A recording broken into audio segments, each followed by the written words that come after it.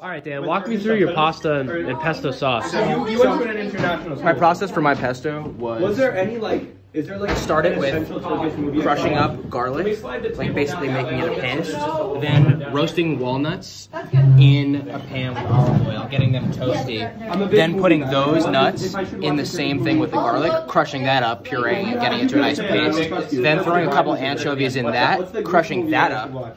Then from there, we threw that in our blender with extra virgin olive oil, with Parmigiano Reggiano, imported of course.